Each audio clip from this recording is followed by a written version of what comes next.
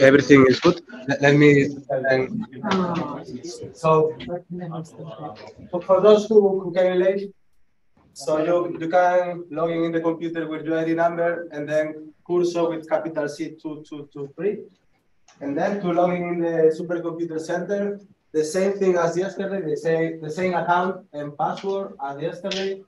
For those, for the ones who the account was blocked yesterday because maybe we typed 3 times the wrong way the password, they reset the account again, so you will have the same password as yesterday, but you have to change it the first time you enter.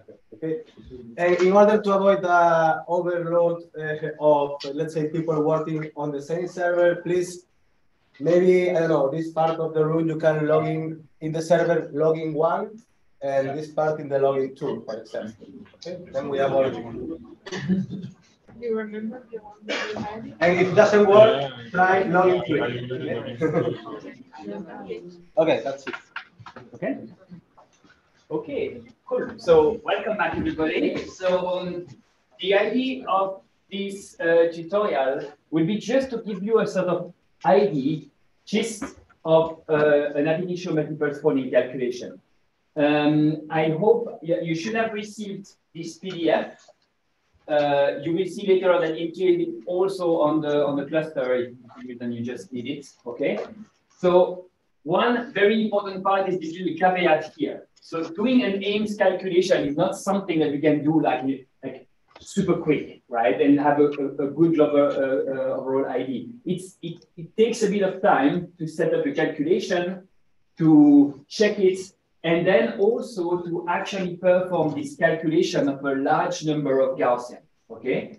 So during this tutorial, my goal is really to show you how we can do one of these initial conditions, so one of these trajectory. Remember, like when we start within this independent first generation approximation, so you have one Gaussian, and you just see how it spawns different new Gaussians. So my goal is really to kind of show you how this part is working, and more specifically to show you the output file, how it looks like, the kind of files that will be produced, and then to give you all the elements that you may need if you want to then add more initial conditions to somehow converge your calculation. Okay, so it's not going to be A to Z per se, but it will give you all the possible elements. All right. So in principle, like the calculation that you're going to do should just take 10 minutes to be run for the full one of these full trajectories. So I expect that you don't have real time to kind of just think about what you produce and the kind of information that you have there. So what we're going to do is to use MolPro. I mean, in this case, I went for 2012. It's just for convenience here. But MolPro actually contains in its core a version of the initial multiverse coding code called FMS90. So FMS90 is a code that I think is today the 4th generation that was developed originally by Ton Martinez, and that really is a very like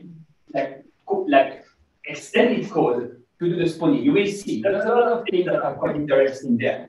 So we're going to use that within MolPro, so meaning that you will submit a MolPro type of calculation, but you will need to give the information not just about what MolPro needs to do, but then MolPro will say, hey, FMS90, that's for you. Go and read the files and the information that you need for the spawning. Okay? So a bit like what we saw during the lecture, there is the electronic structure part, that will be MolPro, and there is the nuclear dynamics part, that will be FMS90. And you will see that this is actually reflected in our input file. We have an input for MolPro with only the vocabulary that he knows, do a KSSCF with a given basis set or whatever. There's an input file for aims, which is, well, do your Gaussian stuff and everything, and you don't have to worry too much about the electronic structure it's going to be given to you, right? So it's really the same kind of mentality as what we did. So we are going to do a simulation of ethylene, so C2H2. So the prototypical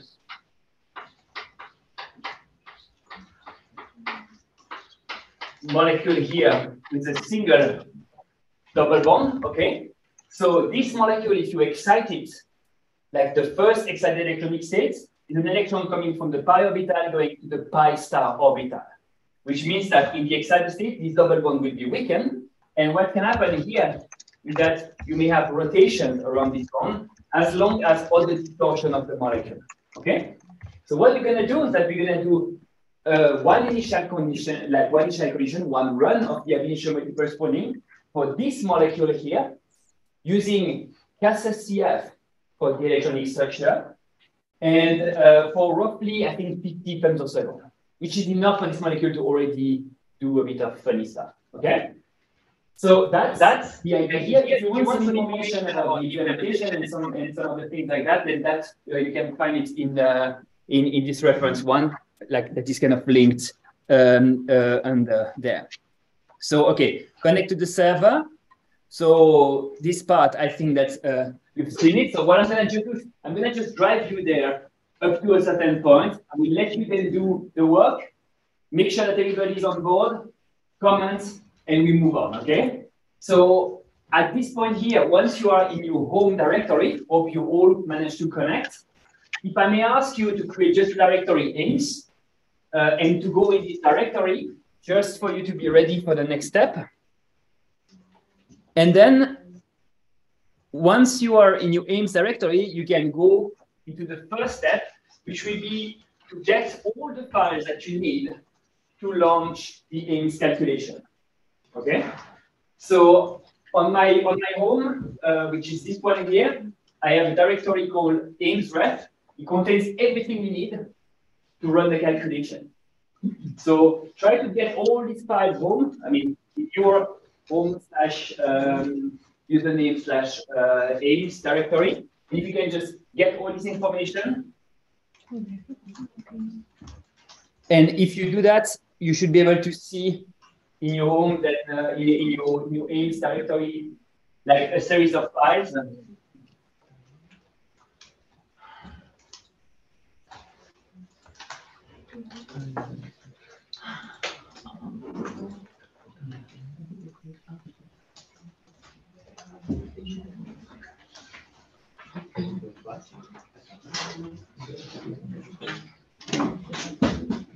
And if you do that in your aims directory, you should see these 6 files. Does that work? You have permissions? No big problem? Good. That's really a good start. So what you will see here is this different set of files. So in the guidelines, I give you just a bit of an idea of what they are. But I think it's maybe worth like that we just kind of go through them together now, just for you to kind of have an idea. So the simple one, aimstutorial.pdf. Well, that's just the PDF of this stuff, right? No biggie here. Then there will be 3 files, control.dat, geometry.dat, frequencies.dat, that are intended to be used by FMS90. They are the aims file, if you want. So we're going to come back to them soon. The file that you submit to MolPro is this one here. And it is maybe one of the most disgusting input files that the world has ever witnessed. I mean, it is very difficult to kind of get this task, right? So it has to be like that, right? But basically, this file here. Basile, one thing, can you turn off your volume or deactivate? I have. Yeah, I have. The microphone is fine. I mean, the volume. Oh, the microphone is fine. I mean, the volume of speakers of the computer. This I think I don't quite sure they can do that. Let me just check.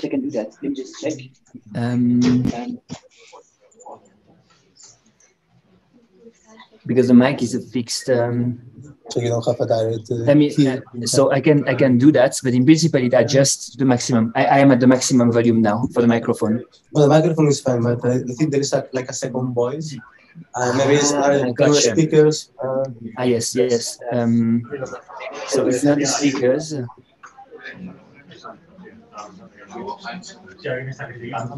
Is it because maybe someone is? So your mic is open. Okay, maybe that's the problem. Yeah, you have 2 mics that is open. It might be that. Yes. All right. You broke my beginning of this course. All right. So this, if you've ever used GoPro, you will recognize a few things here. But basically here, what you have in this input deck is all the possible commands that AIMS will ever need to calculate some of the important information, okay? So first thing here, you basically define the wave function of your system with 16 electrons. We will consider 3 states: ground state, first excited state, second excited states. The information that you find here are about the active space that we use in our CASSCF calculation, right? It's a 2-2 type of active space, 2 electrons in 2 orbitals. That's what is encoded here. And if I carry on here, there are just a few other information: the geometry of the molecule, the basis set here, and then some AIMS variables. There's a lot of different variables here. And there are then comments, for example, this MP init, which will be used to generate the initial guess for the CASSCF wave function. Then you have something called MP-calc, which AIMS will be able to call to say, hey, MolePro, can you please calculate some of this information? I need them for my different Gaussians, right? And all of these quantities that will be calculated here are basically, let me just see if I can find them. Yes, there are a lot of different things in there, but you have the electronic energies. Do you remember in the lecture what we define as, can I erase part of this? Is it fine? Do you still need this part here? No? All good?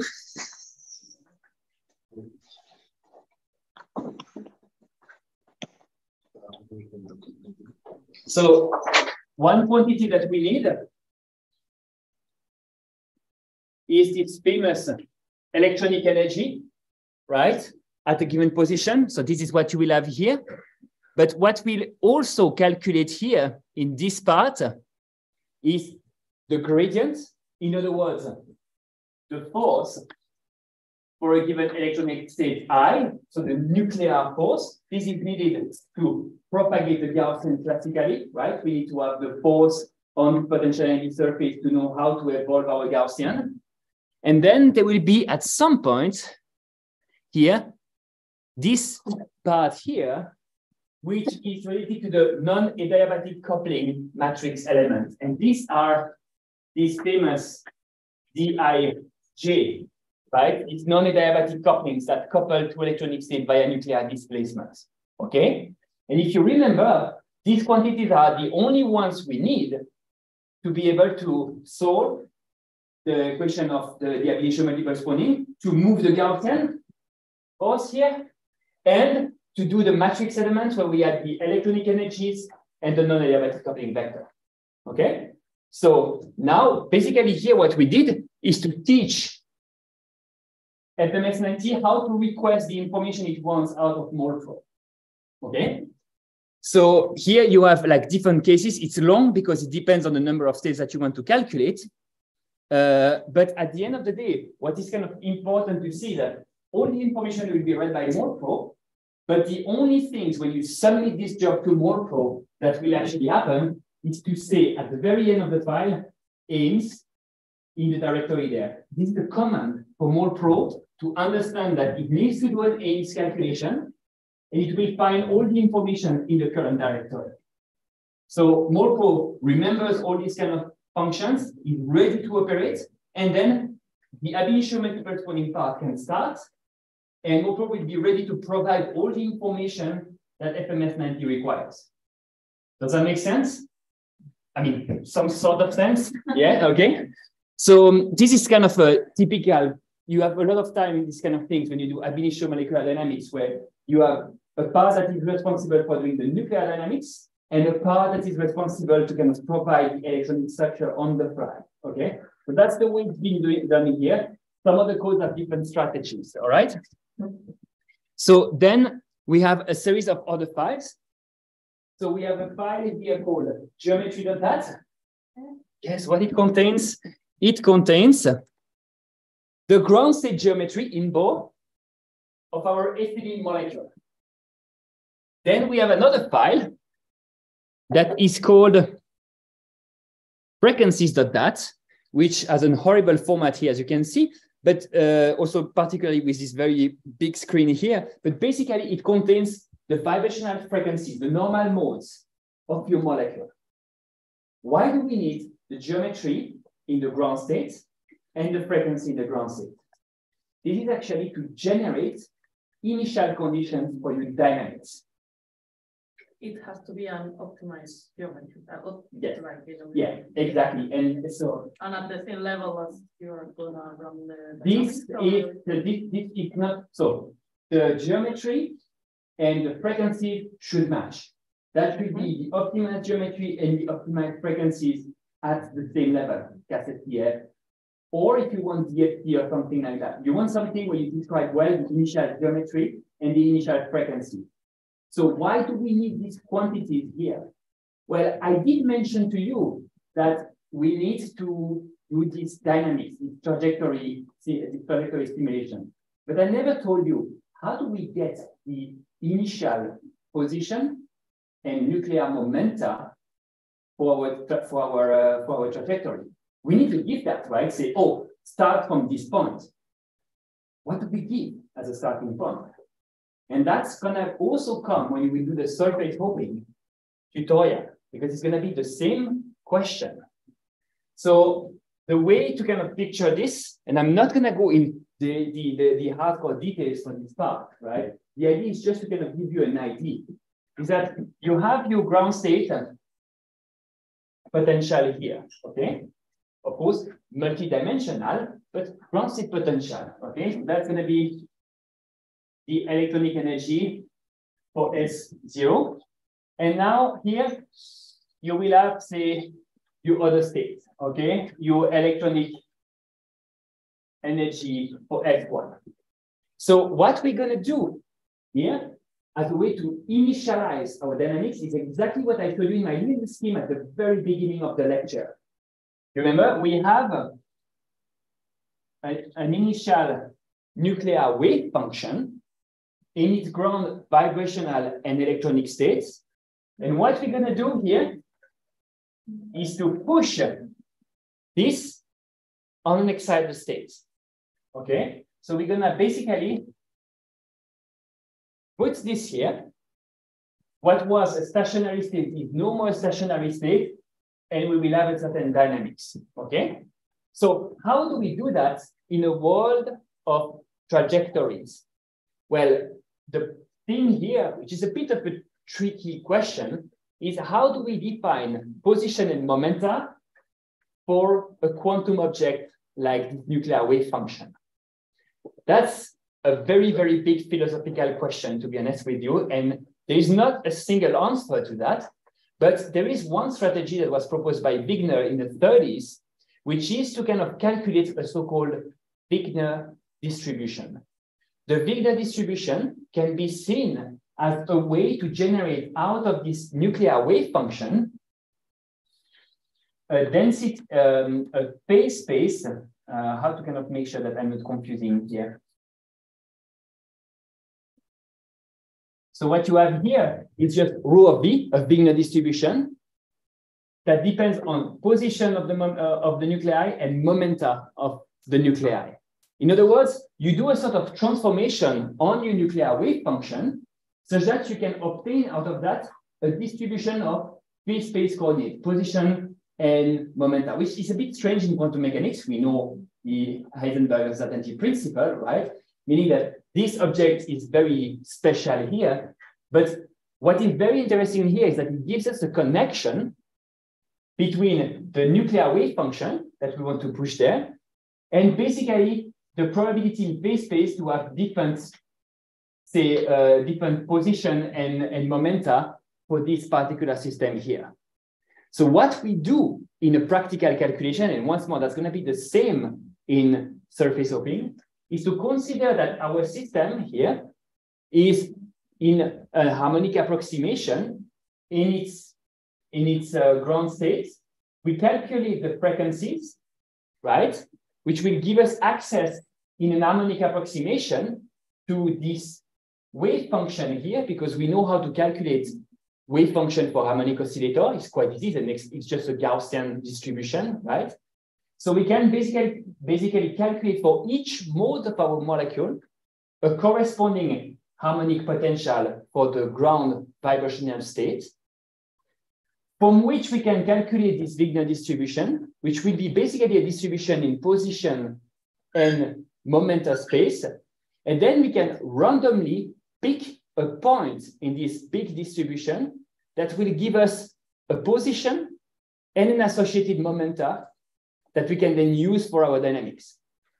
To summarize, if you give me the ground state geometry and the frequencies at this position, I can calculate within the harmonic approximation the ground state vibration, the ground vibrational state of the molecule. It's not perfect, it's an approximation, but I can calculate that. From that, I can very easily calculate this phase space distribution from Wigner that will give me a distribution that I can sample and from which I can extract different possible, these dots that I'm doing here are just dots that I can sample according to this distribution here. And each dot is one set of nuclear position and one set of nuclear momenta that I can then put on the excited states and let it go, okay? So in other words, this distribution here will help me build this distribution of trajectories based on my nuclear wave function. It's not a simple concept, but if you want, the only thing that matters here at this point as a take-home message is if you are on the ground state of your molecule, if you consider it as being harmonic, we have a way to sample trajectories according to this ground state probability density. And that's what this Wigner distribution is doing. The only ingredients that you need is the ground state geometry and the different vibrational frequencies. If you give that, you can, it's an analytical formula, you can actually express this Wigner distribution. And then by using some random number, you can select one specific set of nuclear position and momenta. If you change the random number, you can select another one. If you want to select 1,000 of them, you will be able to reconstruct here this probability density in position and in momenta, okay? So just it as a way to generate initial condition for any dynamics that involve trajectories on the excited states, okay? So I really don't want to go into more details because at this point, it is not really required. Just see that as a way to generate a position and a momentum according to this distribution here that we can put on the excited states that we can use to perform our dynamics, okay? That's why you need this geometry and this frequency, all right? So after that, what will happen is that we need to kind of tell the ab initio multiple spawning what you have to do here. So this is this control.dat file, which looks a bit more regular as an input file for once, right? Where you have all the comments of the site, so the number of electronic states, in which electronic state we're going to start our dynamics. So portal notation, so 2 means the first excited state, the ground state, first excited state, second excited state. Then which type of electronic suction method you use for your dynamics. And then here, something that will become important later on, which is a seed for this random number that will pick a given initial condition, okay? I will come back to that later. Then here, you say, how do you get the initial condition? Wigner, meaning that full multiple spawning with the FMS90 code will expect to see a geometry.dat and a frequency.dat that we can use to kind of construct a given initial condition to do the dynamics, okay? So if you put Wigner here, it will look for the geometry.dat and the frequency.dat, okay? You will build, yeah? And the geometry you put in the MolPro input. Which one is? So this is in principle also the optimized geometry in the ground state. So the one that you have in the MolPro input, it is just to initialize MolPro. So you're not really bound to it if you want. It's just to kind of for MolPro to say, hey, what's this molecule before FMS90 tells it from the first time, hey, that's the molecule I want to calculate. Yeah, okay. Then here you have some information about the numerics, and you will have some parameters. And once more, we're going to come back to them. Let me just mention the time step, 20 atomic units, 0.5 femtosecond. Then the simulation time, 2000. So that's the 50 femtosecond roughly that I mentioned to you. It's just like this term is just something for the numerical stability. We don't need really, it's not really an important one. Coupling time step, which is the time step when you enter into the spawning mode. So when you have to when you enter in the spawning mode, but also when you have two Gaussian that are becoming coupled. So you reduce the time step to make sure that you really describe properly the interaction between these Gaussian here. You will see that from the output file. And then comes some very, very important parameters. So this CS threshold here, do you remember this blue line that I mentioned to you, this effective coupling? The value for the coupling, the measure of non-ergativity, that will tell you to arbitrarily, oh, stop. You need to start now the spawning modes, because it is very likely that you will enter into a non-ergative region, right? There was a dashed line in my scheme for the spawning mode. That's the value that you have here. So with this value, you can completely screw your calculation. Right? This is a very, very important value here. All right. Then there are a few more numerical parameters here, the maximum number of trajectories, and then some other information. I'm going to come back to this other information while we analyze our output file. Okay. But at this stage here, so here you have a very, very brief set of information of what I did mention to you. If you want to have more information on the keywords that were used, you can go on the MolPro website. So they have something here that contains all the keywords for, most of the keywords for the ab initio multiple spawning. And basically here, at this point, what I would advise is just for you to actually launch your very first ab initio multiple spawning calculation, right? So the idea here is that before you will start to do a production mode, where you start a lot of different initial conditions, you always have to run, say, a few, 5, 10 trajectories, or like aims run, to test the parameters. And this is a bit different from the surface hopping. In surface hopping, there is not so many parameters that you can define. You just run your calculation. You will see that with headers. In the aims, as it is with no pre-launch, there are a few more things that you need to be careful of. For example, this threshold to enter into the spawning modes, all these kind of things. So it is always good to sample a few initial runs to kind of see how the dynamics behave. To cry when your active space is going to break down and make your calculation unstable, but to see generally how things are working. Okay, so this is basically what I just want to do with you, is to kind of submit this calculation and see what is happening. So if you check this submit aims input file, what you will see is that it's very simple, because I'm just going to submit a MolPro calculation, and I just feed it this horrible input deck for MolPro. Okay, and once more, MolPro will digest all this information, realize that it's an aims calculation, and call FMS90 to take over and to do the calculation. Okay. So please do try to submit this job, okay? And it should take roughly 10 minutes. But what you can already see, try to look at the files that are produced, because you will see that it starts to populate quite a few files around. And what we're gonna do in the following is really just to take the time to analyze these different files together, okay?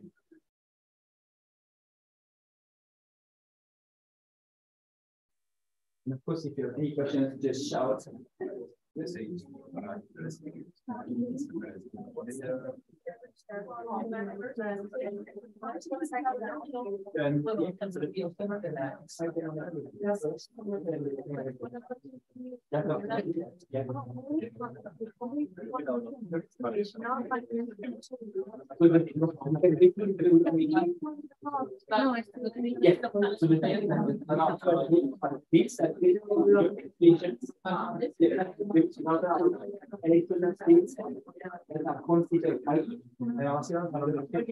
will consider that we want to go into the now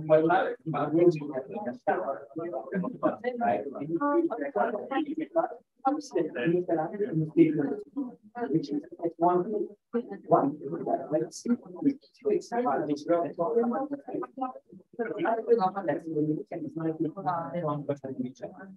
so I reach the next you reach let's say it's very high in the file. Actually, when you want to do this,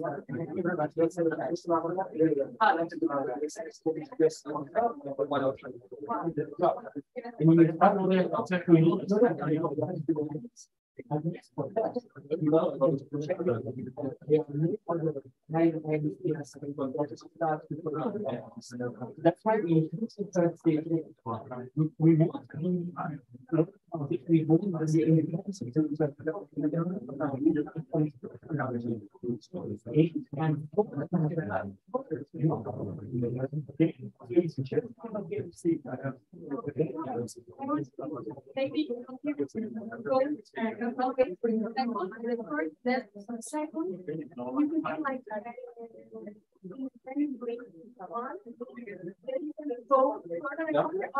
no, because the point is that when we extend that one, then we initiate the dynamics and right.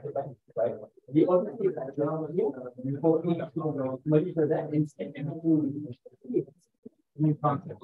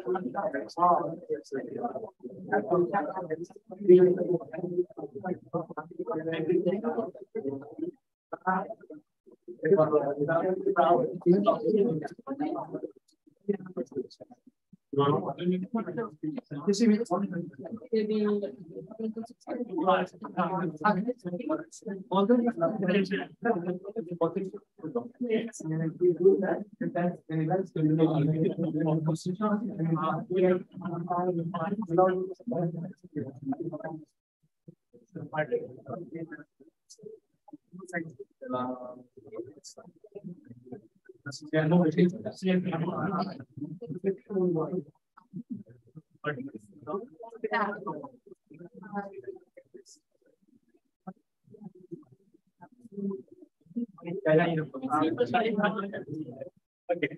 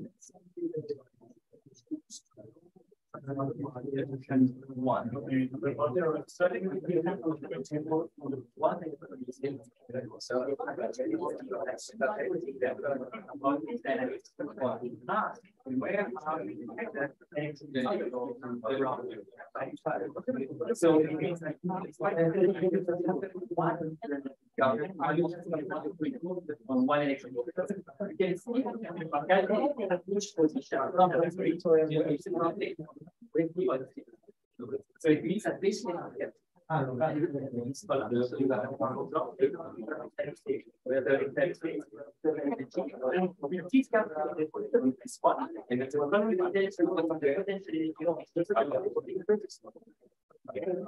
for the ones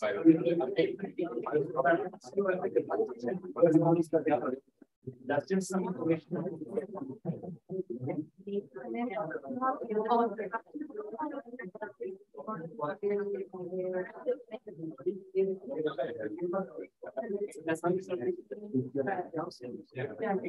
So that's so don't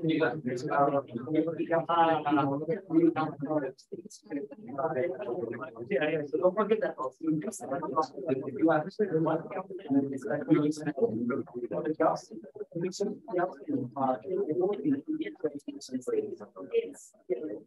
So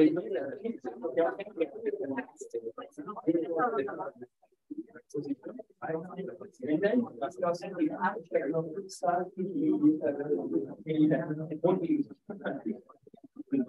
right? So each part that is named one.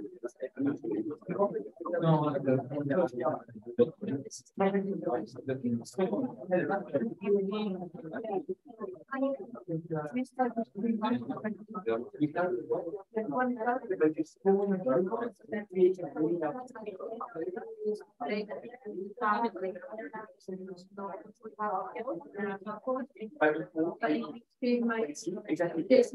At the end.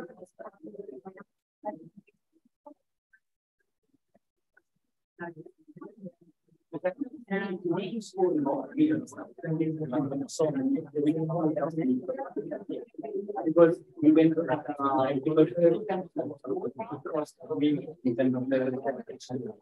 so here is particular case just kind of worksheet and then getting functions, right? But you can have like a run one and you can do it 25, then you can 25, 25, 25, and so one which will be out.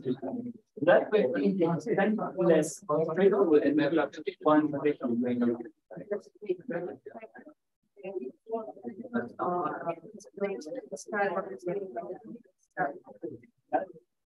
The problem. Sorry, but the analysis, right? There's something out that just right. Yeah, no, that's exactly that's the idea. Can I just have 1 second of your attention? 1 second optimistic, 1 minute. I just would like to kind of summarize where we are at the moment, right? What in a drawing you're doing at the moment, right? So as I mentioned to you, we're looking at this ethylene molecule, right? And as you've seen, we are focusing on 3 electronic states. It's in the input file for AIMS, right? So we are focusing on the first, the ground state. So S0, S1, and I also put S2 here, okay? So what we do here originally is to get one initial condition from this Wigner sampling. So one way of initiating our dynamics, which will be produced from this Wigner distribution in the ground state with the geometry and frequency of that. And then we tell FMS90, you go and start from S1, okay? In principle, what you would do is, of course, to do some analysis to know, I mean, based on the oscillator strength, so you can calculate the UVB spectra of your molecule and say, well, actually, the state that is absorbing the most, or if I send a laser on my molecule, the state that can get excited is maybe S24, who knows, right? In this particular case, take it easy, maybe S1, okay? But this is our choice, and I'm doing it because if you were to look at the oscillator strength, so how likely it is for this molecule to absorb like that, you will see that this state is actually pretty high, right? So there's a great chance that you will excite this molecule if you come with the proper wavelength in this given electronic state. So what we did then is to start our dynamics. So if I do this little Gaussian here, in a given position of S1, okay? And this is our trajectory basis function 1, the parent, right? So this is the one that you will see characterized by the element pi that is .1. That's this one. It always remains on S1, never moves, right? So now when we will propagate this one, what will happen, and that's what you will see, is that this will start, of course, to move in S1. Why did we put S2? So that's just a question that I got. Maybe interesting to kind of discuss that. Well, even though in this front-coded region, so around the optimized geometry of the ground state, S2 might be far away. When this starts to do a dynamics, it is highly possible that this one can start and say hello here, right? So we want to give the possibility for the wave packet to possibly escape here and to spawn on S2, right? We don't know if S2 is going to play a role or not. So when you do this kind of dynamics, at least in a series of tests, it's always good to add at least 1, if not 2 or 3 states, more than what you initialize your dynamics, because it might well be that your molecule will be visiting these states, right?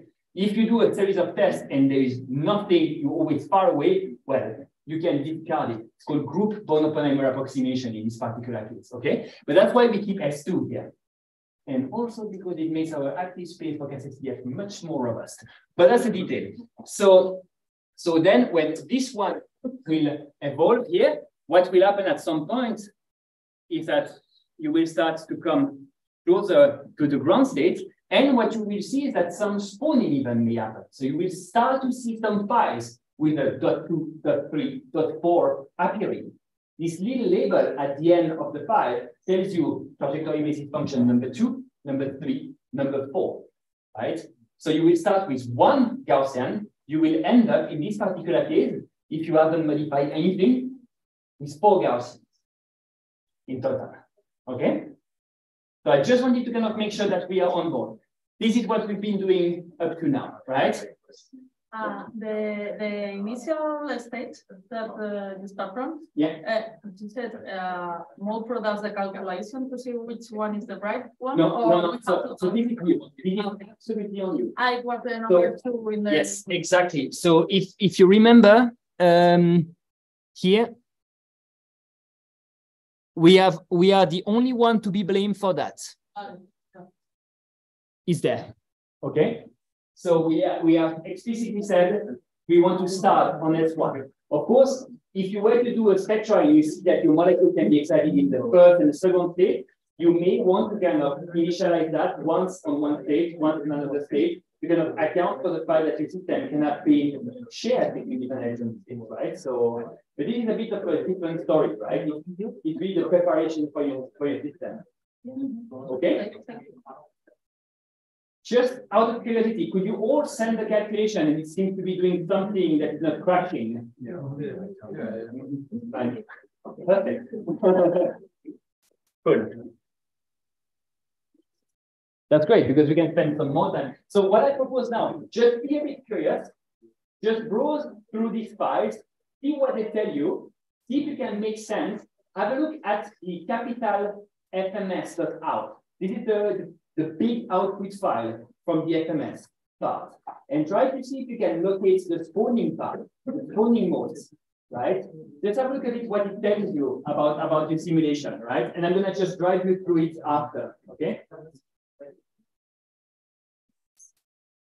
Yeah, FMS, capital FMS.out. Okay, that's the main output file for the simulation.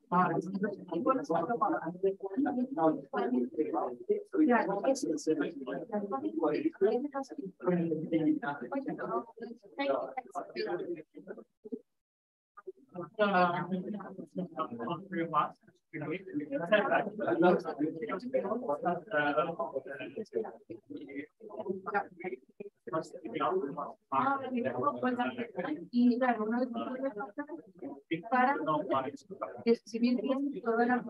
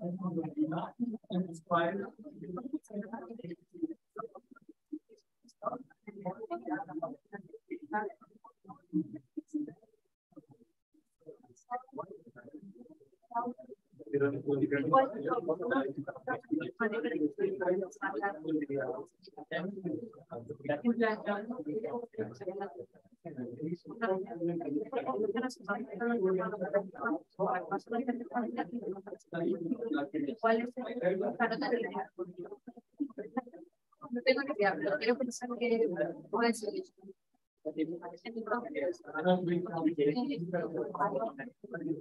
Vamos a firmar.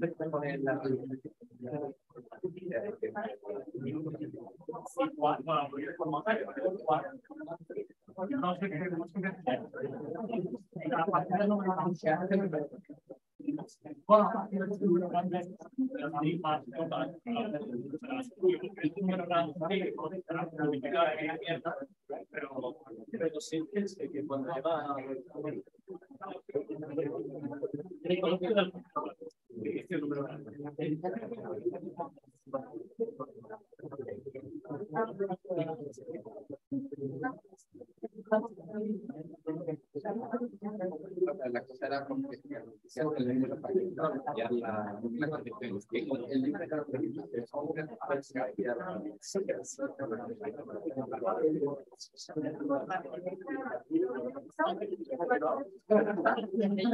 era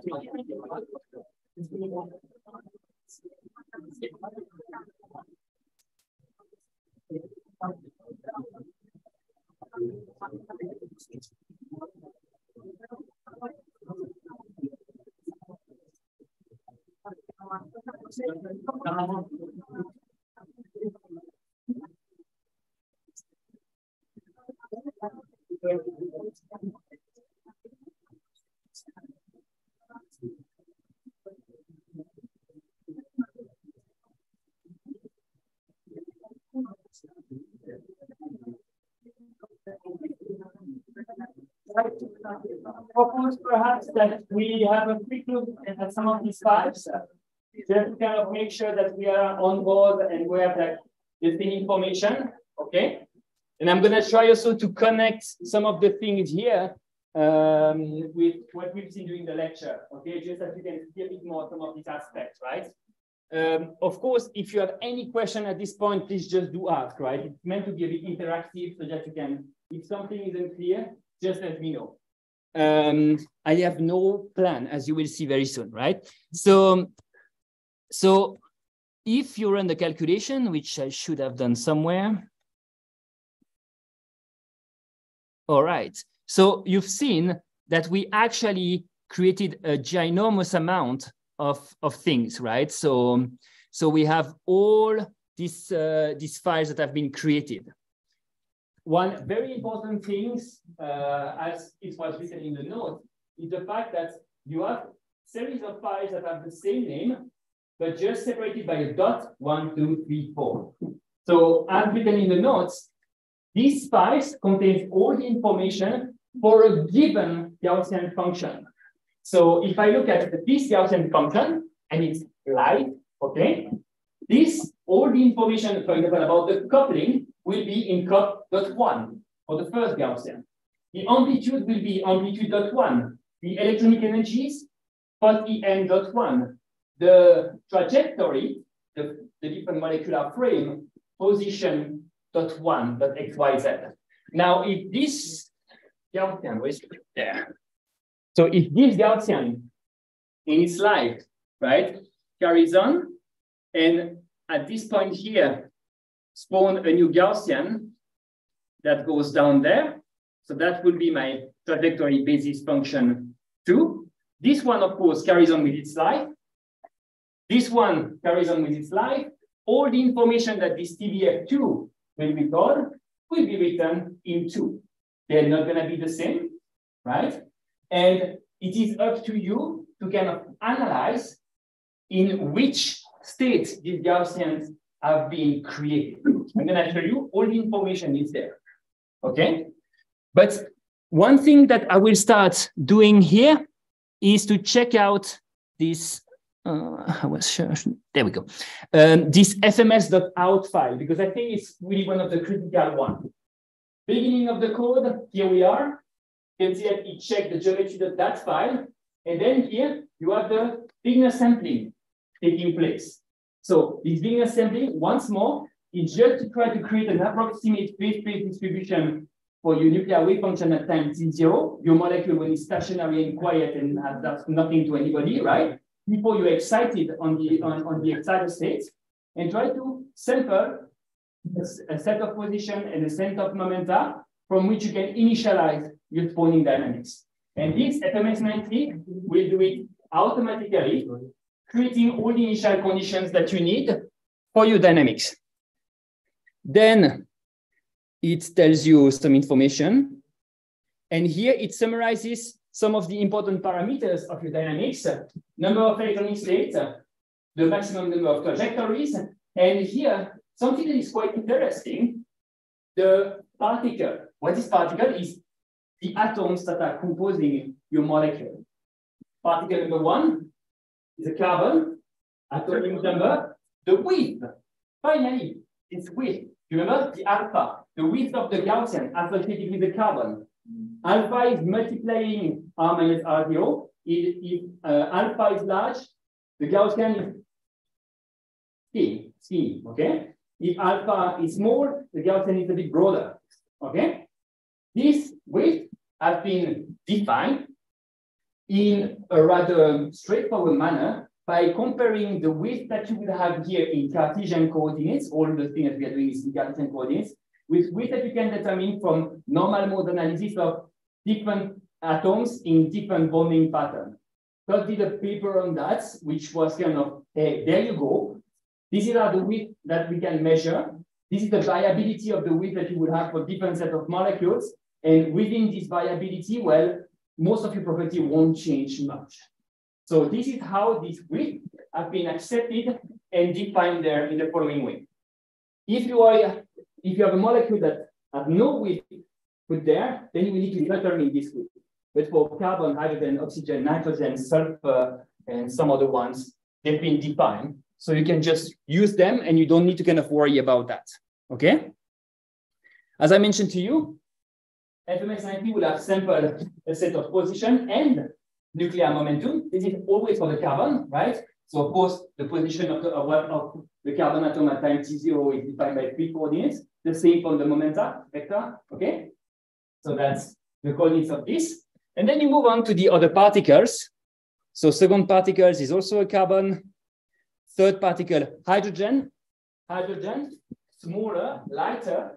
So you will expect that it's more quantum, as we say, right? And yes, the width is smaller because this is slightly more broad, okay? So again, position, momentum, and so on, and so on, and so on. And then basically here, you start your dynamics. It's just listing the steps. So time step 0, time 0, time step 20, you have one trajectory, one Gaussian. Trajectory here means Gaussian, trajectory basis function, okay? And then you carry on, quite boring, right? Nothing really exciting happened until, boom, something mega cool here, okay? So here, this is one thing that I quite like with this FMS90 code, is the fact that for each step, what it will do is to kind of check the character of your electronic states to try to detect whether you may, within a 20 atomic unit time step, which is quite big, if you may have jumped over a possible intersection, right? So, and here, what it detected at this point is that, oh, maybe we need just to be a bit more careful in this position. And more importantly, at this time here, time 560, you see that you enter into this famous spawning mode. So what happens here is that your first Gaussian here that is evolving, you've been monitoring at every step. I'm going to show you that because it's in an output file, the effective coupling with the other states. Okay?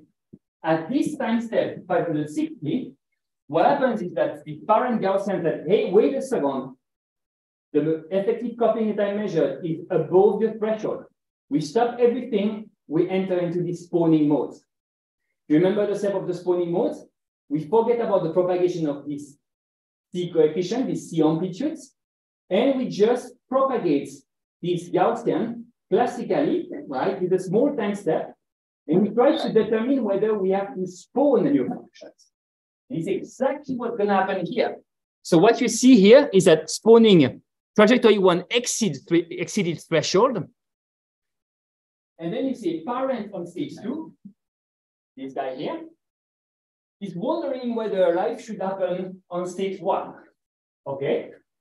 And what you see here is the step here in this spawning mode that I described to you before. Okay? So you have this propagation in time, 565, 70, 75, 80. And here, this is this effective coupling. Do you remember? We set it to 3.0 in the input file. First value 3.04. Yes, you went above this value. That's why you enter in spawning mode. Makes sense, right? Now, you carry on the dynamics, and you see that it's increasing. Increasing, increasing, increasing, decreasing. This is the maximum, 595. Okay? Then here, this overlap is just a measure to make sure that if you have a parent Gaussian and you create in position a Gaussian just under it, that they will overlap. Why do you do that? Simply because the Gaussian are overlapping not just in position space, but in phase space. And what you do with your Gaussian is that when you push it, when you have your parent Gaussian, instead of using my hand, I will use the chalk. It's going to be much simpler, right? So say if you are in this particular case here, when your parent Gaussian here wonders if you need to create another Gaussian here, this little energy gap in potential energy, what you usually do to conserve the total energy of your system is to rescale the velocity, the momenta of the child Gaussian function, such that all your Gaussian have roughly the same total energy, okay?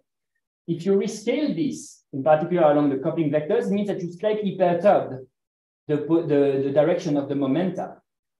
The overlap of this Gaussian that I showed you before is not just an overlap in position space, it's an overlap in phase space, right? So it needs to overlap with respect to the position and with respect to the momentum. If this energy gap might be big, it might well be that even though these Gaussians are at the same position, they don't overlap because the momenta are not the same and they mess up with your overlap. This is what this overlap here is checking.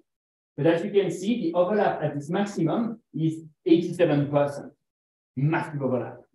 So what happens here? Spawn successful. Child is created at 595. This is the drawing here. We just create a child at 595, okay, where we have the maximum of this coupling. And then, as I mentioned to you, what are we going to do here? Well, we propagate the child backward, okay, in time. So 595, 590, 585, and you bring it here at 565, which is the time where we initiated the spawning mode. Okay, so as we said before, when you start here this spawning mode, you just have a look where you can spawn your Gaussian. You spawn a new Gaussian here, but then you backpropagate to restart the dynamics where you stopped it in the spawning mode. You need to bring the child back at this time because now you want to consider a new function. And this is exactly what you do here at this time. Forget the mark for depth. I'm going to explain you what it means. At 565, which is where we stopped before the spawning mode, we restart now the dynamics with two trajectories. Okay? And we have a time step that is a bit smaller now to kind of make sure that as they are starting to kind of talk to each other, they do it in the best possible way. With a smaller time step. We describe well this coupling that they have. Okay? And now we carry on. We carry on. This is two Gaussian, right? So if you had a measure of the time, now it takes more time because you have to propagate one Gaussian, the other Gaussian centroid position. One Gaussian, other Gaussian centroid position. I'm going to show you that just later on. So this is what's happening there. And then at some point, poof. Again, we have a new spawning. Again, the parent wants to spawn a new function, right? So same process here. Find the maximum of the coupling, which is a bit smaller here. But again, a new function is created, backpropagate it, and now we have three trajectories. So for each step of your dynamics, you basically have to do 6 electronic structure calculation. Okay? And you carry on, and you carry on, and you carry on, and you carry on. Okay. Then at the end, what you will have is that you will finalize here your dynamics after 2000 atomic units. What you will realize is that some trajectories have been marked for death or removed. This is a numerical trick. The idea is that once a Gaussian here arrives on the ground state, this Gaussian, what will happen is that it will very rapidly leave the coupling region. So if our goal is just to see how fast we can push amplitudes down towards a ground state, what we want to do is that once the Gaussian is on this ground state and no more at all interacting with the other Gaussian, we just basically park it, we just stop it. Because then we don't have to worry about it, we don't need to calculate information for this Gaussian. Moreover, the problem of this Gaussian here is that when you arrive on the ground state, very often what you will have is that when you have the Gaussian arriving on the ground state, you will be in a weird distorted geometry from the exciter state. And when you are on the ground state, it's going to just fall down towards the minimum, acquiring I don't know what to say, shitloads of, very true, of kinetic energy, right? Famous unit, the shitload. And that would actually means that you may have numerical instabilities, because to integrate properly the equations of motion, you will need to reduce the time step. Who cares? If the vector is on the ground state, we can always run it later on if we want, as we did for the other example that I showed you. Okay? Does that make sense for this part? You can see here the spawning modes, right? In this particular case. So let's have a look at some of these files now. I haven't tested a new plot. I hope it's going to work. So first thing that I want to do is to plot I'm going to just plot all the lines from the pot En.1, the electronic energies along the trajectory basis function 1. 3. Oops.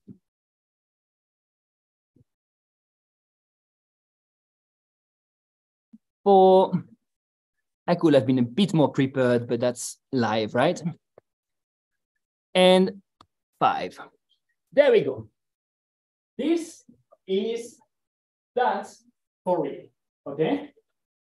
So what you see here are the different electronic energies along the trajectory basis function 1 that is evolving on the first excited state, okay? In other words, what you see here, so you have ground state,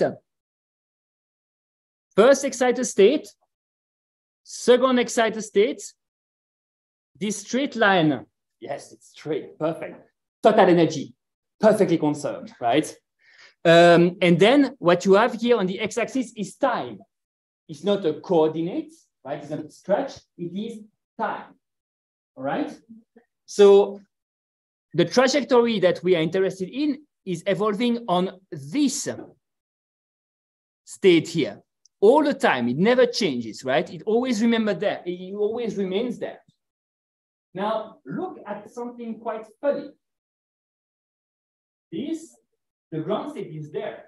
Immediately after the dynamics, the ground state shoots up, right? Why? Because the molecule on S1 may start to do a motion that on S1 is no problem. You can do it. It's even downhill in energy. But if you were to consider the ground state energy, where you have, for example, a double bond, that's super destabilizing in terms of the energy. Remember the shape of the molecule? We said that this molecule is, this ethylene molecule here. You have a double bond in the ground state. If you excite this molecule in S1, this double bond becomes weaker, meaning that I can stretch this bond, twist this bond on the excited state. Who cares? That doesn't cost much energy, right? But if you look at the corresponding energy on the ground state, that's a bit harder, right? That's why this ground state shoots up in energy, because now, I mean, the molecule is being like crazy stuff on S1. Yeah. Here, are we considering about the rotational stuff, because it is also rotating, I mean, the molecule. So in between the rotational levels, are we no, getting any information? No rotation. No. J equals 0. Okay? Yeah. The rotational number, not the okay? But look at there. Look at this position here. Here, there is a moment where F1 comes next to the ground state. And this is just a bit after 500. This is where we had the first phone. Remember? Can someone tell me like what was the value, the time for the first phone? Yes. Roughly there. What was the second one? 1,000. How much? About 1,000. About 1,000? Well, no doubt about that. Look at that, right? And let me guess, there is something around 2,000 also, right? Yeah, there we go, okay? So you see every time these Gaussians say, hey, hello, S0, oh, spawn, okay? You can really see it from there. Now, funky part is actually, what I'm gonna do in this part here is to add on top, that's gonna be a tiny bit messy, but I'm gonna add on top of that the potential energy for the second Gaussian, the one that we created here, okay? And that's quite cool. I mean, I'm saying that, hopefully.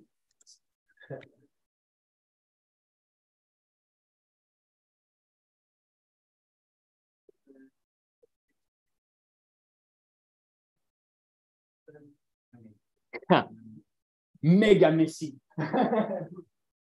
Okay, yeah, I think it's the worst possible color in the world, and I am colorblind, so it's let me just, yeah, it doesn't really help, right? Okay, you will have just, trust me, sorry, just 1 second. So this curve that we have here is the original ground state for this Gaussian, okay? With corresponding S1 for this Gaussian.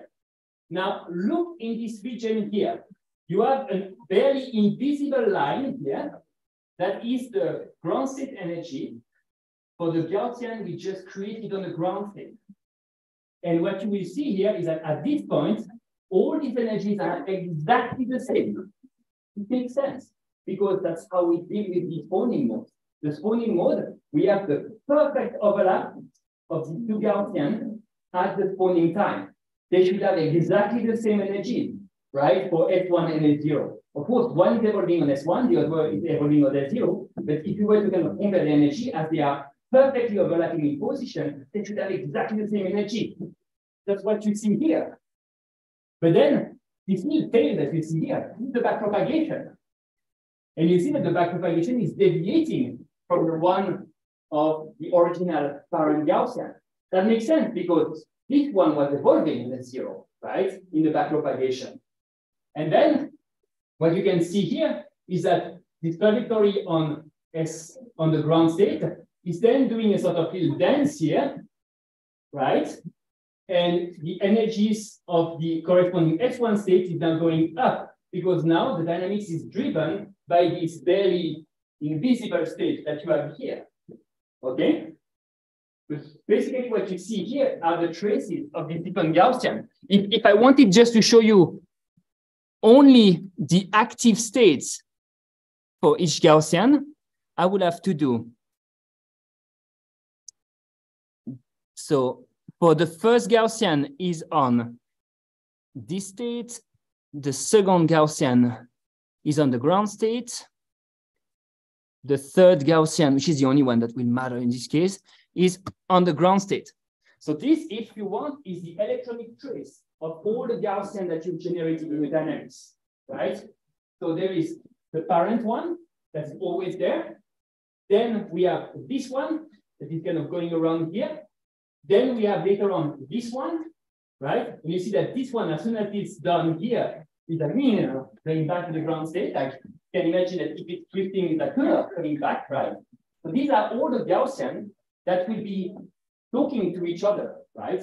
During this dynamics. There's a fourth one, but it's just at the end. I don't bother with that. Okay? Does that make sense? Somehow, yeah? Okay? So if you want more information about the spawning, no. There we go. Here, if you go to spawn.log, spawn.logs contains horrible format. Sorry, it's just for the size here, but it contains basically all the information about when you spawn and where. Personally, I prefer to look directly from the spawn.to file. Spawn.to is an XYZ file that contains the geometry when the spawn took place. So if you look at it, it's going to be most likely a molecule like in a weird shape, right? That is kind of connecting next to the intersection. But what's important is that in the command line of this XYZ file, you will see at 595 point time, you go in state 1, and you're coming from the trajectory basis function 1 that was in state 2. Okay, so it's coming from trajectory 1 that's on state 2, and this is actually going to be evolving on state 1. So every time you look at this, in this file, you know exactly where your Gaussian are evolving. So if I grab state in the spawn file, so spawn 2, 3, 4, wait, I'm going to just do that for you to see it better and for me to have to jump. Spawn 2, 3, 4, you have the times of each of these spawn, and you see that they are all coming from trajectory 1. None of them have spawned at another time. They've all been, so in 3 trajectory 1, that has been 1, 2, 3, right? It's really what happened here. It's not always the case, right? Sometimes you can have crazy amount that is spawned by the child, and then you don't know who's the parents, that's a mess. But yeah, it looks a bit like it's a bit too much close to life sometimes. So yeah, so this is really this kind of organic tree that is evolving here. So in this particular case, you only have 4 spawns. That's a good one, right? Sometimes you have 20 spawns, right? So then this file becomes very handy because if you want to do some analysis of this Gaussian, you really need to know where they are, where they're coming from, and what's happening with their life, right? Speaking of which, so what is this C coefficient for this Gaussian? They are given in the end dot something file.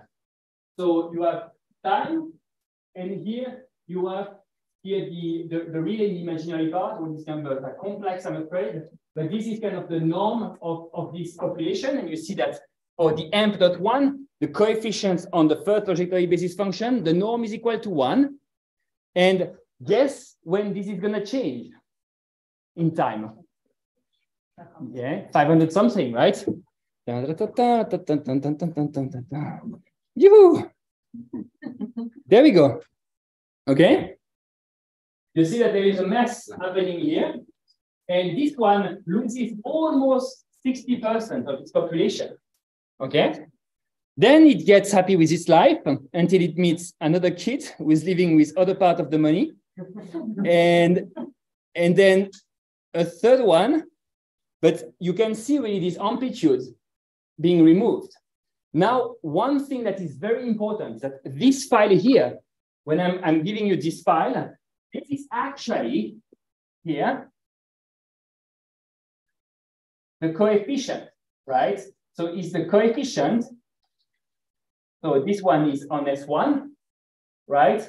Of, say, the Gaussian 1 over time. And this is the norm, okay, of that. This term, which is the coefficient that multiplies the Gaussian, is not the same as the electronic population. Very important to realize that. Gaussians form a non-orthogonal set of basis functions. That sounds fancy, but it's an absolute pain. Why? Because it means that if you do at every time step, just that's a little script ID, right? Like add all these coefficients squared for all the Gaussian at a given time. It's not going to be 1. It might be higher than 1. Why? Because as these Gaussian are non-orthogonal, you need to account for the interference term between the Gaussian. It's something that people in quantum chemistry are very used to, right? But the thing is that this, looking just at this t squared here, is not a good way to look at the population of a given state. In the ab initio multiple spawning, you always need to express your quantities based on expectation values. Expectation values of the full molecular weight function. And that's the only way where you can really get quantities that really reflect all the information that you have in your calculation, right? So I have somewhere here. So this is part of a book, the book chapter that I mentioned to you. So I do have here some equation here. So it's just the full equation here. But what I just would like to show you is that the population on a given state, lambda, don't ask for the labeling here, okay, is basically the product of the coefficient times the overlap between the Gaussian function. If this overlap, slightly lower, if this S, the overlap, was an identity, I, right, because we had an orthogonal basis, then all of diagonal terms will be equal to 0, and we'll have that the sum of the C squared will be equal to the population. As the Gaussian functions are not orthogonal, then we have to account for this S term, okay? And this is what takes me to the comparison between what we have in the M file and the n.dat file. Why did I move it? Yeah, most likely. So the n.dat file, I'm gonna plot it.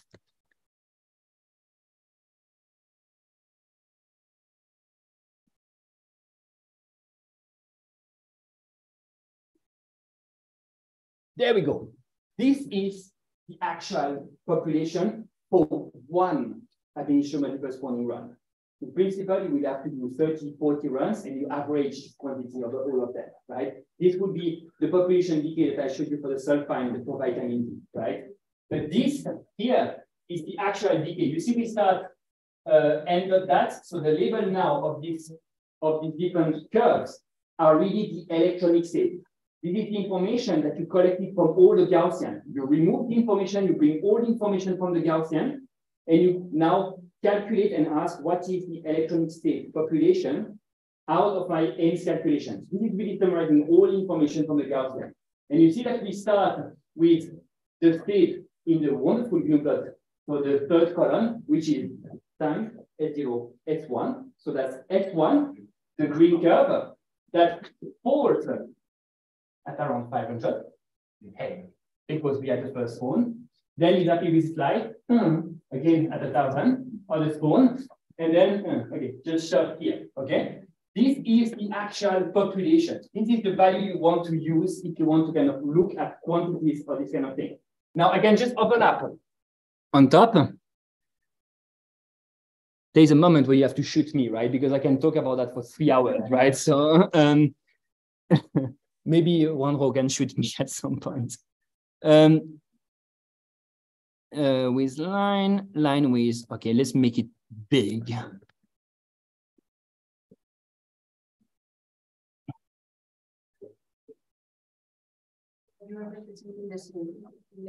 Thank you. No, that's fine. That is normal. Because there's only one population per amplitude file. Just to make the brain messed up. So what you have here now, I just put this n.dat, which is the actual population, and I superimpose the population of each of our Gaussian file, right? So what you will see is that, so if I look at the amplitude 2, it is the C squared on the Gaussian number 2, that is on the ground state. And what you see here is that it's 0 at the beginning, but basically it doesn't exist, right? And then suddenly it's there. And then this one is basically stable because it always carries the same amount, right? Now we see that there is here some more population that is going back to the ground state. If I want to see this one, what I will need to do is to bring the second child that has been spawned. Yes. Oh, yeah. Okay. It's the wonderful, amazing color, which is there. Okay. Just this little quantity here. Now add this there, and you see that we brought this amount to the ground state, plus this amount to the ground state, you will get to this curve here. Okay? Now, you don't really see it because the Gaussian don't interact for long. So this story of the C squared that is not equal to 1 is usually very close to the interaction region. You don't see it very well here. If you were to kind of zoom and add them up, you will see some small deviation of 1 on the sum of the C squared. But basically here, what you see is that this final curve that is here is composed of the first child, the second Gaussian, plus the second child here. And if I carry on here, we'll have a tiny contribution here for this last part. Okay? Does that make sense? So each of these Gaussians carries their own population. Yeah. I have a question because in the third trajectory that is killed in the calculation. Yeah. Because it seems like it's going back to the fundamental, the minimum structure in the ground state. Yeah. But if you plot the trajectory, yeah, it's feels like very soon. It's not very close to energy. Yeah. So what's the criteria there to kill so soon? So it's the overlap between the Gaussian. So what is really crazy when you play with this Gaussian is how fast the overlap, this X matrix, the overlap of the Gaussian is dropping. It really takes no time for this value. If the Gaussian is enough that the Gaussian just move a bit further away, and it's not just the geometry, there's also the position in there. So it's enough that even if you have stuff that are quite close, if they go in opposite momenta, that's going to be killing the overall overlap, right? So this is really the really super important part here. It's really to realize how much this overlap between Gaussian is good in a rather narrow region and narrow period of time, which is why you want to make sure that you have a very good overlap at the moment of the maximum of the non-diabatic coupling. And the ab initio geometric postponing is really intended to describe this part properly. Any other effect that you may have on the longer time or something like that, or tunneling or whatever, it's not really made for that, right? You really want to describe this very sudden transfer of population with a rather small covariance time between the Gaussian functions properly. But then you let them go. But yeah, they did quite rapidly. So the way this removal of the Gaussian is made is that if you see that the overlap between the Gaussian is under a rather low threshold, I think it's 10 to the -4 in the overlap, for more than 400 atomic units, then you kill it. Right? Or I mean, you don't really kill it, you just mark it for that new park it. You can always restart it later on, right? But the overlap to decrease in comparison with the parent, right? Not with the other child. You will monitor the overlap with all Gaussian. Okay. Yeah, because that's an important thing, is that despite the fact that this one created other functions, Gaussian can be connected by another one. So if there is any connection with any Gaussian, you keep it. Okay. Is any overlap. So this child needs to be really lonely, right? And so to be killed. So it's on YouTube, right?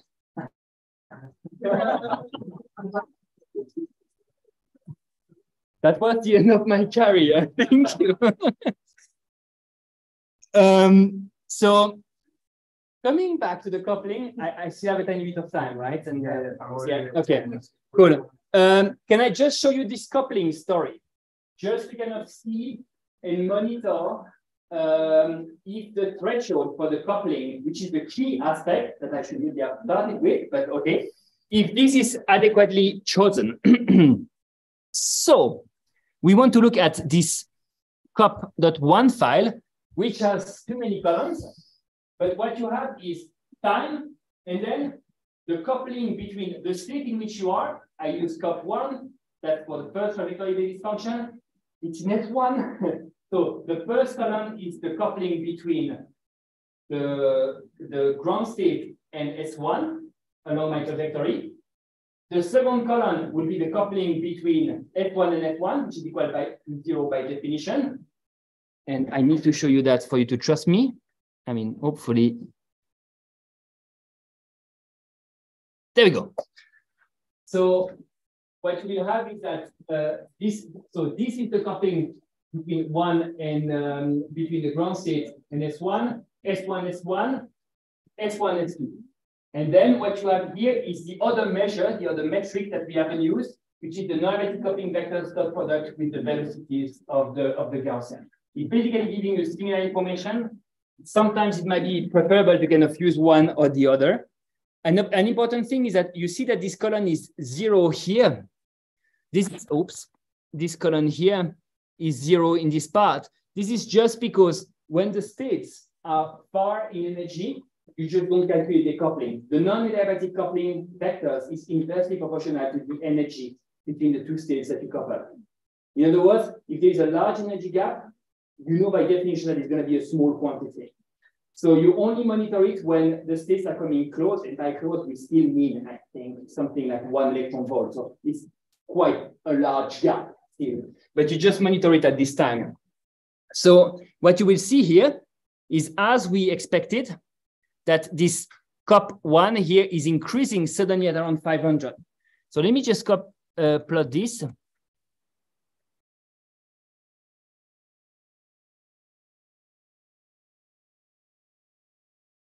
There we go. This is this coupling. Yeah. Why it is on 0 at time 0, the coupling? Oh, it's just because it needs to realize that the gap is there. Right? It's a bit like, yeah, I mean, it's just like you calculate it during the first time, and say, hey, wait, actually, hey, I don't need to calculate it. So it doesn't calculate it after. I mean, it needs to know the energy gap, so that the electronic structure calculation is done at the same time as the coupling. So you have it for free if you want. I mean, not for free, but you have it anyway. Yeah. Okay. So here, this is the norm of the non-erratic coupling vectors. So this quantity here, for this famous Dij, okay, which is a vector, but we just take the norm here along the trajectory basis function 1. And what you have is that, as we said, it's 0 at the beginning, and then you see it really just spikes 1, 2, and then a bit sloppy there. So I think I can do something fancy with GNU-plot. Is it 3? Can I do? Yes, better. This straight line is the value that we set for our coupling threshold 3. Okay, and what you will see here is that in this particular case, with D3, we can actually capture the coupling here of the main features. Of course, you may be tempted to say, well, might be good to maybe just have it at 2, right? But if you have it at 2, you may actually start to get some other things. You see that you have oscillations here that are still in the region of 1 or 2 for this value of the couplings. So here it's really a matter of compromise between efficiency and accuracy, right? In a sense that, of course, if you put it to 7, 8, that would be a bad idea, because you will miss this one, you will miss this one, so you will miss quite a lot of these terms. But if you set it to 3, you will still capture these main peaks, so that might be a best compromise. By experience, it's kind of good to make sure that you get all these different features. If you have smaller features that you don't capture, don't worry too much, because you will sample some other initial conditions, and those one will fix them. Okay? So in average, if you look at one trajectory and say the population along this trajectory for different value of your threshold, you may be horrified, because it changes quite a bit, of course, because you basically say you have more non-erratic events. But if you actually now do the same game for an average of 20 or 30 Gaussian, it's quite crazy to see that the variation is going to be quite small if you are a value that is correct, adequate, like this one. Okay? So this is one of the typical stuff that you want to check, right? And you want to make sure that this is low enough that you capture the features, but high enough that you don't take the noise of the non-erratic stuff, otherwise you will spend your life in the folding mode, right? Okay? So I think that this is basically most of the cool files that we can monitor. The last one, of course, is to kind of look at the actual trajectories themselves. So what you have here is the trajectory of, where is it? There we go. So this is your ethylene at time t0. So that's the classical trajectory. So it doesn't have a big meaning. It is just the center of the Gaussian, if you want, right? In a multidimensional space. So it's dots that I have here. Now in 3n coordinates, right? So, but basically this is what you have, right? And this is just for this first trajectory basis function. Keep in mind, it always remains on S1, which in itself is not physical because we know that the wave packet will go down, right? Once more, this is not the actual quantity, it is just the support for it. But if you look at what it does, so first of all, at time t0, you can see that it's not perfectly optimized geometry, right? It's normal. It's coming from a bigness sample geometry. So we've been kind of sampling these different modes to account for the quantum delocalization of your ground state wave function. And this is one of the examples, right? If you were to kind of overlap 100 of this initial condition, you will have something like that with a nice picture or something like that, with all this kind of delocalization. So let's go back to that. So what we see here is a little dance with a lot of things happening, right? But you can really see this kind of now big stretch coupled with a bit of a twist, right? That is taking place on the molecule. You will also see the change in time step. So you see that the dynamics like going fast and then it's like if it lags, right? It just stops. This is because we move from a time step of 20 atomic units. When you enter in the coupling region, it slows down. So every time there's a slowdown here, this is the marker that you had this change of time step. Okay, so this is what you would observe for this one. And then if we look, say, let's have a look at the number 3, which is the one that from the plot seems to kind of go immediately back to the ground state. So that's the original point. So that's after the back propagation. And you see that, poof, you see this one is immediately kind of coming back, right? And if you carry on this trajectory, it's just going to come back to a normal ethylene, right? But you see with which pull it wants to kind of come back there. Okay, it's really this one pulling down there, back to reform the ethylene, right? Okay. So once more, here, this is one example of one Ames run. What you may want to do at this point, if you had infinite amount of time, would be to create a new directory, or let's say 20 or 30 or whatever new directories, and you can really copy all this set of files that I gave you originally. So this, all these files that you have here, and in each of your directory, you will do a new run, right? Independent run, independent first generation approximation. So a set of Gaussians. So it's a bit like selecting a new Gaussian, a new Gaussian, a new Gaussian, and you let them go, right? And they will go somewhere else over time, right? The only thing you need to change, you keep the files in the very same way. Just change here the seed for the random number generator. You put 2, 3, your birthday, whatever you want, as long as it's an integer, okay? And this will pick another initial conditions from this Wigner distribution. So you will have another set of position and momenta that will be mimicking this ground state distribution here. So if you just change, I mean, you can give it a try, just put iron equal to, you will see the things are going to be completely different. Okay? You will have a different trajectory. You collect all this information and then say, if you want to have the average population, you can take all this m.dat file and you need to average them. Okay? So you have to be careful because due to the change in time step, sometimes you may have that you have more steps in one part than in another initial condition. So you have to kind of put everything on the same grid. There's some interpolation there. It gets a tiny bit tricky, but it's nothing that you cannot do, right? And then you can really analyze the full swarm of this Gaussian function. Okay? And that, yeah. And the weight of each trajectory is the same?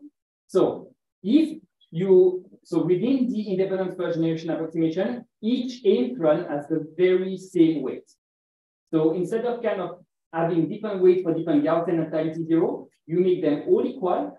You just sample them based on this distribution that itself will reproduce these initial states that is of interest. So they have all the same weight. So the average is, you have 20, you sum them, the 20, any quantities that has been integrated over all the Gaussian, right? If say now you want to do a plot of all the possible Gaussian, like for example, like the bond length for all of these Gaussian and compute an expectation value, you need to account for the amplitude for each of these Gaussian individuals.